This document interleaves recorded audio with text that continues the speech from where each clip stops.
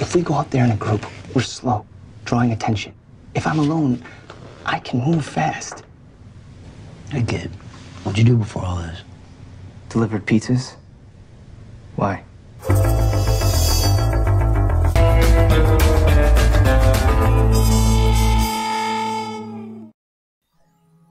Welcome back! We're now in the 5th video of our tutorial series, so I'll spare you all the introduction. If you're new here, check out the playlist to start from the beginning. If you're not, well, let's hop to it. As always, timestamps, the version number, and other details can be found in the video description. I'm sorry if my voice sounds a little off this time. I'm recovering from a recent illness and my throat is still kind of scratchy. Today, we're going to be looking at tactical movement. Movement is, in my opinion, the most important skill to master in Cataclysm, because movement beats everything else. If a monster's too strong, you can always run away. If you need to get somewhere but there are too many enemies, you can always figure out a way to path around them without getting nabbed. But it's not as simple as identifying point B and getting over there, as we'll see. We're going to leave our shelter with only the skills and equipment acquired in the previous videos, and we're going to explore a neighboring town. We'll be doing this in broad daylight without worrying about clearing the place out. I do want to stress before we begin that my gameplay style in this video is for demonstration purposes only. You want to learn to move like this so that you know how to get around when you have to, but you should generally be approaching towns carefully and methodically, at least until you get a deathmobile going. We're approaching from the east, and the first and most important thing you want to keep in mind at all times is that you need to have multiple exit plans. We're out here in an open field. This is terrible terrain. We have a stamina meter and the zombies don't. If we don't have anything to block their progress or break their line of sight, they will eventually catch up to us. So what we'll do is we'll approach this side of the house rather than going up the road. Houses offer lots of entry and exit points, and they're great for breaking line of sight. This house even has an open window, which lets us peek inside before we enter and allows us to access the place without making a lot of noise. As we approach the house, we keep an eye on our compass, which tells us that we've broken line of sight with all of the zombies that we saw before. Now let's take a minute to assess our escape plan. We can get in or out via the window here, and we can access the roof by climbing this drain pipe. The south corner of the house is also close enough to duck around. As you play, you'll start to get a feel for how quick your character is compared to the zombies and how close something has to be for you to consider it a viable exit. At this point, with a healthy survivor, I'm happy if I can break line of sight or go through a door or window within about 15 tiles. The windows on the north side of the house have their curtains closed, which means we won't be spotted by the zombies in the cul-de-sac when we enter. We got a good look into the house via the east side windows, and while we can't know that it's empty, it at least appears that we're not going to be wandering directly into danger by entering. The front door and this door here are locked. We can tell by their sprite. Locks on wooden doors are one way, which means we'll be able to quietly unlock the front door from the inside of the house if we choose. The other door is interesting though. Doors like this frequently lead down into basements, and basements can be vital escape points. We'll have to take a look. Our first order of business is to make sure the coast is clear. If we found a zombie in here, we'd have to keep moving, but it looks like we're all alone, so we'll sneak around and close up the windows. Something's bound to wander in here sooner or later, but we can buy ourselves some time to look around. We've secured all the windows but the south. We haven't scouted down there, so before we step into the light, we'll press ourselves against the wall and crouch. Crouching blocks line of sight as long as you're up against a countertop, window frame, or other low obstacle, and is one of the primary stealth tools in the game. It's especially useful when dealing with robots, but here we can use it to shut the blinds without being seen. Now that that's taken care of, we'll smash up some furniture. I know, it's hardly stealthy, but we have a good idea that there aren't any enemies within 10 tiles, and we may actually be alone out to 17, which is how noisy putting our foot through this countertop is. If we wanted to be quieter, a lockpick or a crowbar would come in handy here, but we're feeling lazy.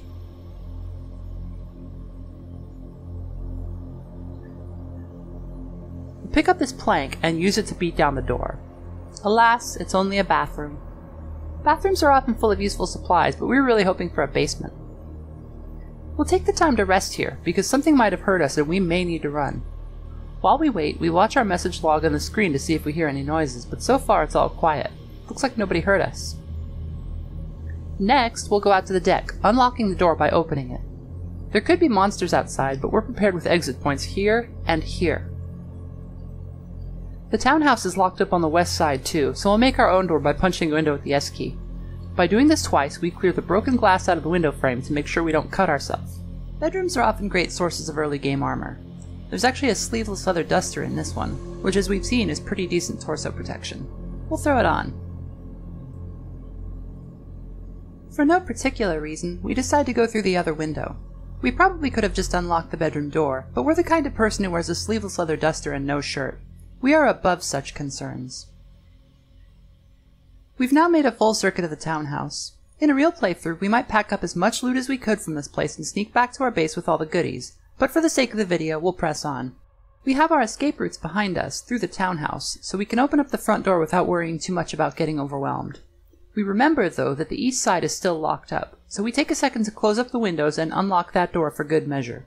Now we can traverse this place pretty easily and use its doors and windows as anti-zombie obstacles. Out front, we find a crawling zombie and a brainless zombie. Crawlers have a reduced vision radius and move very slowly, and brainless zombies only respond to sound. We can walk right past these two. This stone house also has an open window, but lacks curtains. We can't seal it up like the townhouse, but we can get in easily enough and unlock the door.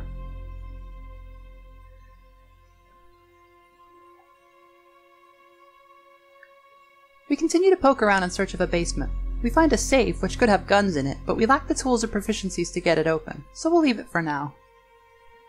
We can see that this house is on the north edge of town, so it's unlikely we'll have zombies out that way. It looks like there's some loot in here, so we'll just go around and close...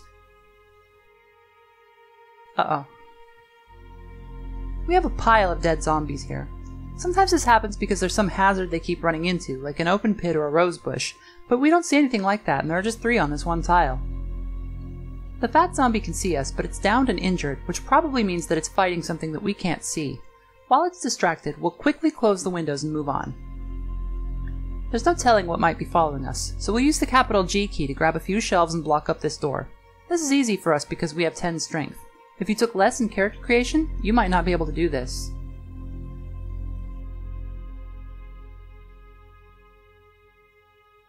We get another look outside and see that the zombie and his friend didn't follow us. They're still out there, and they look like they're losing against whatever they're fighting. That sounds like great news, but chances are slim that whatever they're up against is a big fan of ours.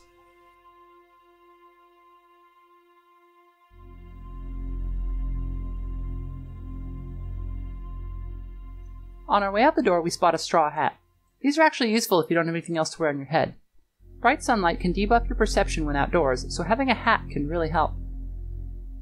We head west, minding the crawler, until we spot what the zombies are up against. Wasps. Wasps come in several varieties, but they're all obnoxiously lethal in the early game. The little ones are cat-sized and very hard to hit, while the big ones have serious armor and a deadly bite. Their poison tanks your stats, and without good armor they'll quickly have you debuffed, in terrible pain, and bleeding very badly. Luckily, they're mostly just territorial. If you figure out where they live and stay away, you'll probably won't have any trouble. As we head west, we find that there are several dead on the sidewalk. We can actually see the queen wasp in our message log. This is not an ideal place to be standing. We use capital V to look around. Wasps can fly, and they can hover 1Z level above, where you're liable to miss them if you aren't paying attention to your compass. Luckily, it looks like they're down south a ways. I won't say this is a great idea, but I'll never say no to an opportunity to smash.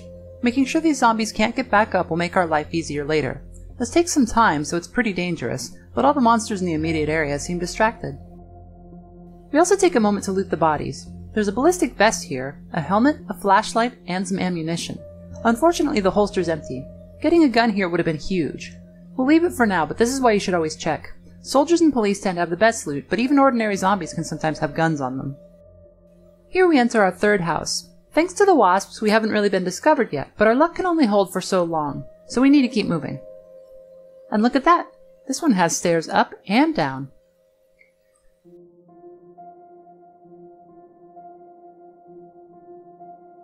We use the capital X key to peek down the stairs. There's no telling what's down here, and walking straight into a dark basement isn't the best idea.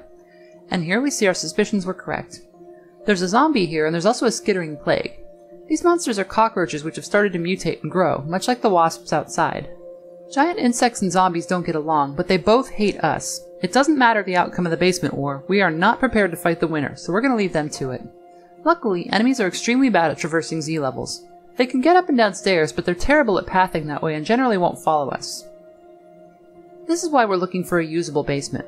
If you can find a clear basement, you have a hidden and defensible fortress that you can operate out of, and it's almost always a safe place to run back to in an emergency. What you don't want to do is run into one blind, though. Then you can wind up getting caught between a basement full of hungry roaches and a mob of angry Zeds upstairs. With that in mind, we'll crouch and head up the stairs. As we reach the top, we see why we wanted to crouch. There are windows up here. Luckily, it seems quiet enough, so we'll take a step back and see what's across the way. And there it is. The Wasps have built a big paper hive on the second floor of the house next door.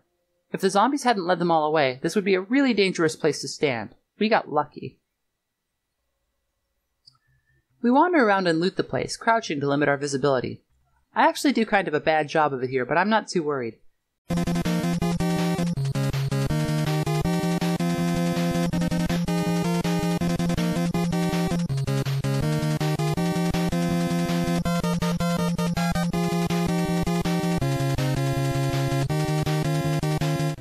And here we find a wasp.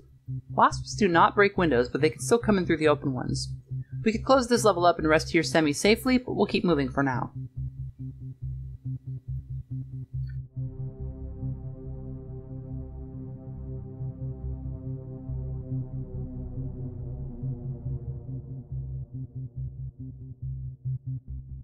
We spot a zombie cop outside. We don't have a weapon to fight it with, so we'll just keep moving. Next, we need to figure out where to go. The most immediately useful place is this playground to the west. We can use the chain link fence to lose these nerds.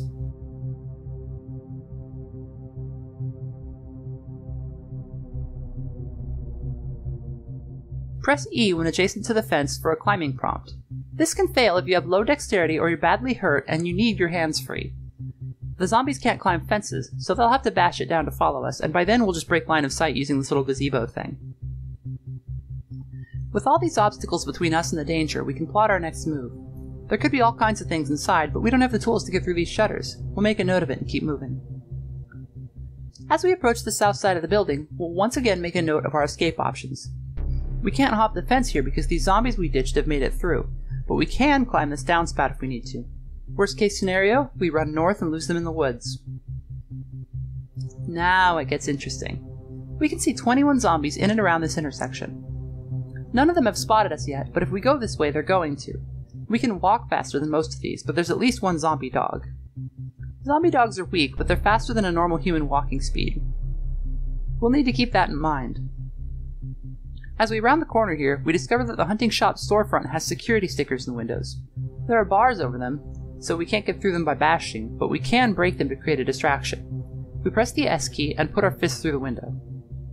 Immediately, an alarm goes off. This is loud, audible for 39 tiles in all directions, and it's sure to attract most of the intersection. Our plan now is to head northwest and let the zombies to the south cluster up here. This dog is catching up to us, but there's a car here.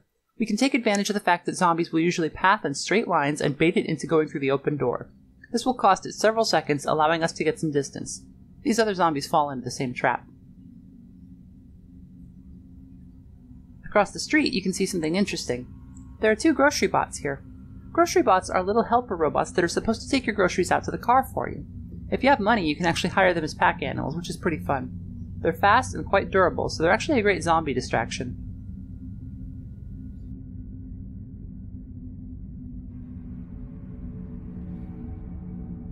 There's also this iBot. This is a camera drone that has showed up because we broke that window. Not only will it distract any nearby zombies, it will eventually summon police bots that will tend to get mobbed by zombies and hold their attention for a while. Just don't let them catch you. We have a grocery store here and a pharmacy here, which are both great for obvious reasons. We'll remember their location, but for now we'll dip out and let these guys sort each other out. Down south, there are some storage units. Great for playing storage wars, but we just don't have time. After surveying the block, we determine that our best escape is to the northwest. The robots here will distract some of the zombies, and we can lose the rest by climbing over this fence. There are quite a few of them now, so we should get moving.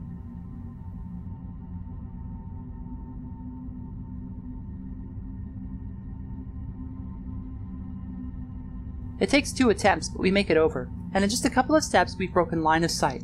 The zombies in the intersection will quickly forget about us as long as we keep moving.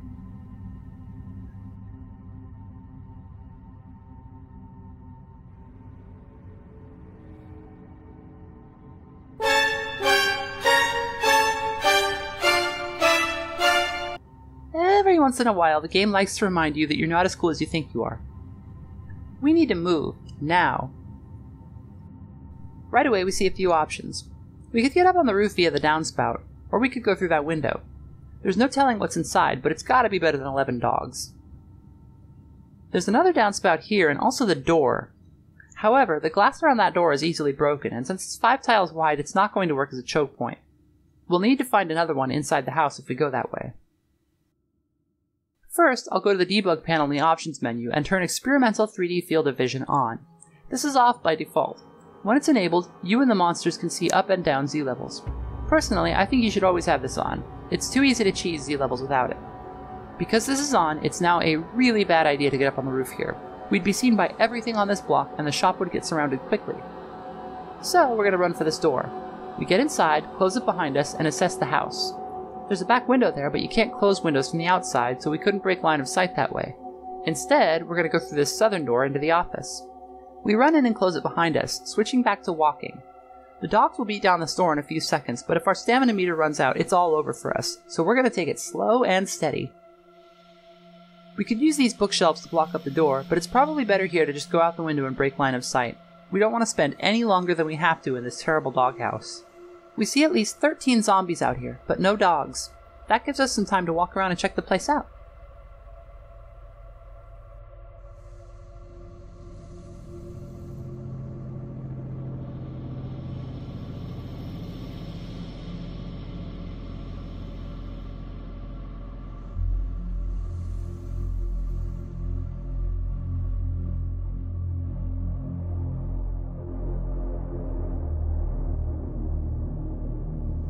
Now, there is a car here.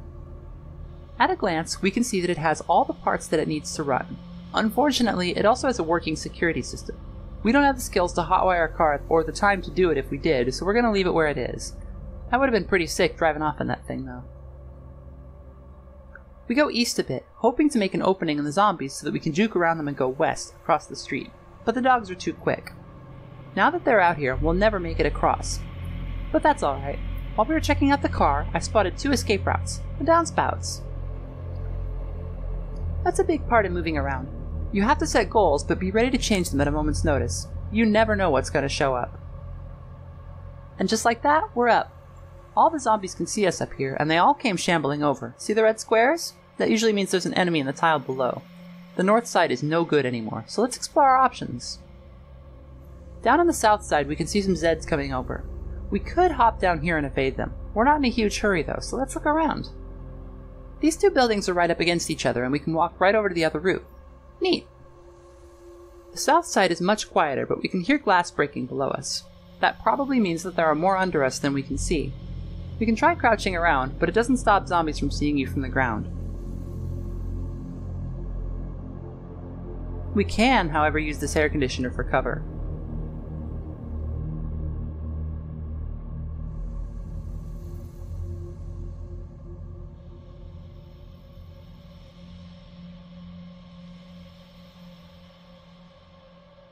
As you can see, it's a long run to the other side of the road, and the zombies are pretty much going to swarm us no matter where we drop down.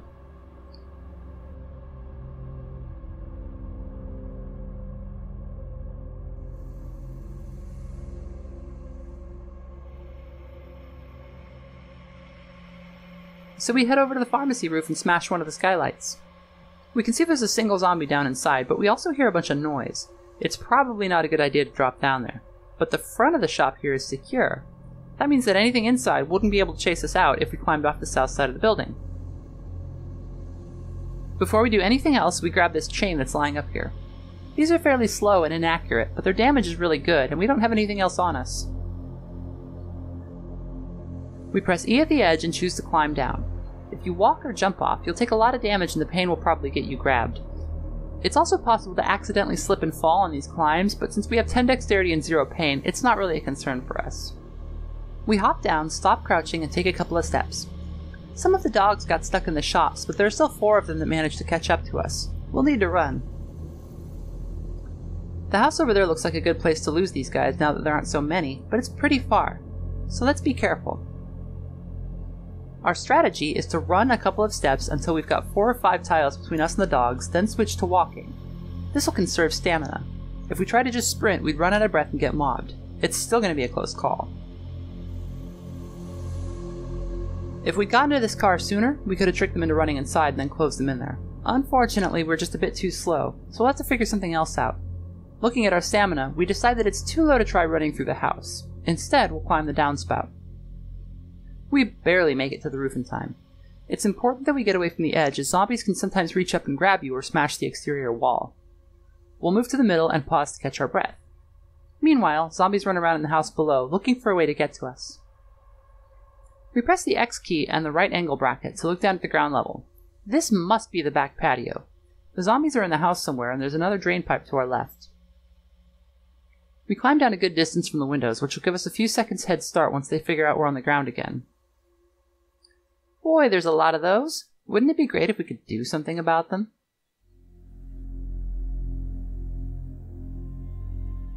We head over to this house, knowing they'll be right behind us. We could go to the drain pipe, but there's something in our pocket. Something we started with because we chose the survivor profession. A matchbook. This house has concrete walls, but we can light these window curtains on fire.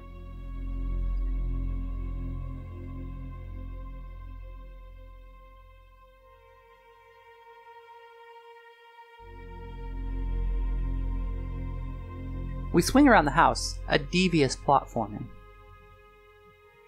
We use another match on the door. We need to be quick now. One of them catches up to us, but we have our chain, so we'll take it out.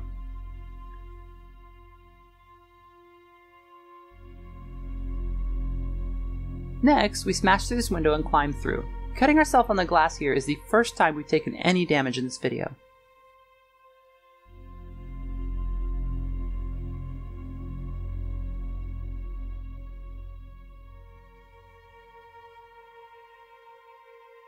We escape into the garage where it's nice and dark, killing the one dog that follows us. We can hide out in here.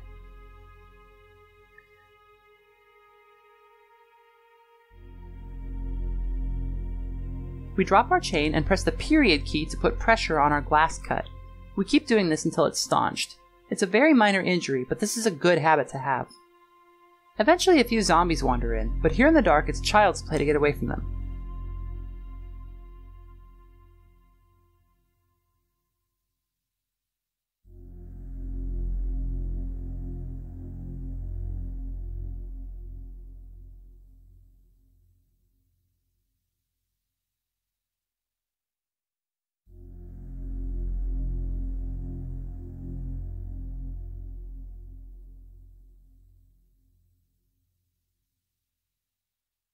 We go through this unlocked door. Behind the office, there are stairs up to the roof. This is great. We can chill out here as long as we want.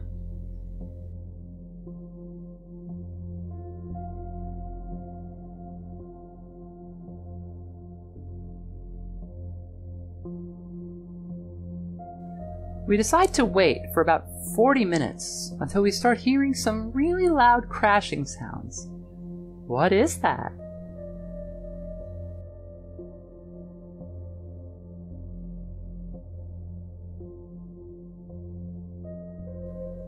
And there it is. The house is engulfed in flames.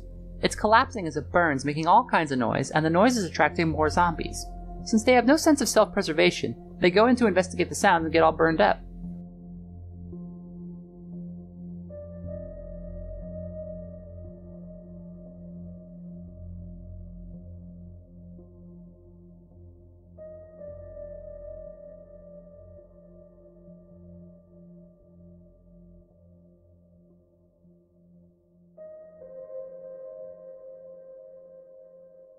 All we have to do is close the windows and leave them to it. We'll sit here at the desk, have some grape drink, and wait a couple hours.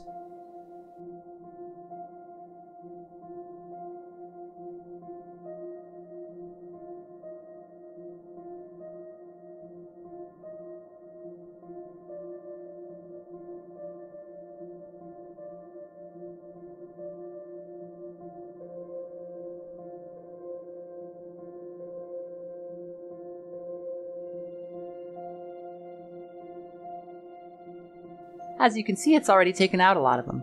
It didn't get everybody, and it burned up all the loot too, but this will make our life a lot easier.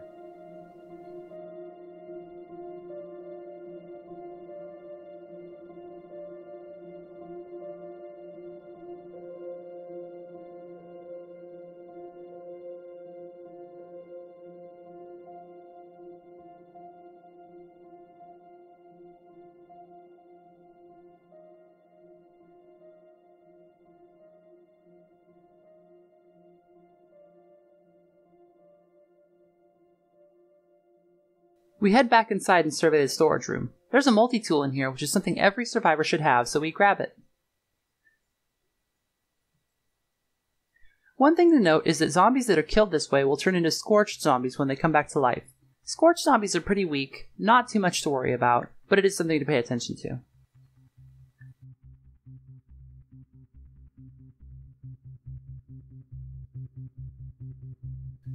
With that, we climb down the west side of the building and find ourselves alone.